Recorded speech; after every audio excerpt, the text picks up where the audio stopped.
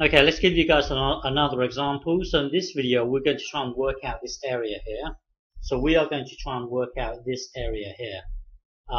So we've done this before. In order for us to sketch this, we would need to jump to here, and then from here we can then sketch a graph.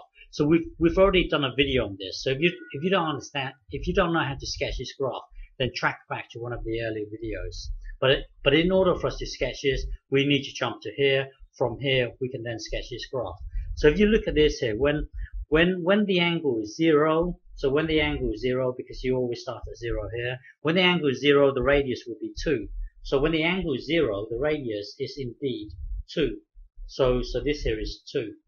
So and then by the time the angle gets to pi, so by the time the angle gets to pi, the radius, by the time it gets to pi, the radius will be 1. So by the time it gets to pi, the radius will be 1. So by the time it gets to pi, which is right here, the radius is indeed 1. And then from the angle being at pi to 2 pi, that's this bit here, to 2 pi, the radius will be 0. So what's happening here is that it starts at 0, the radius is 2, so it starts at 0. When theta is 0, the radius will be 2. By the time it gets to pi, the radius will be 1. So by the time it gets to pi, the radius is indeed 1. And then by the time it gets to 2 pi, the radius will be 0. So 2 pi will be, so remember 2 pi is all the way to here. So what's happening is that it's, the radius here will be 1, and then by the time it gets from pi to 2 pi, the radius will be 0 by the time it gets to 2 pi. So it's doing this.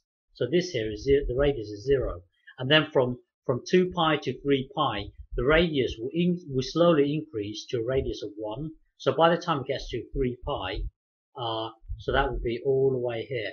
So this point here will be here, and then from the radius being 1, by the time it gets to 4 pi, the radius will be 2. It will be 2.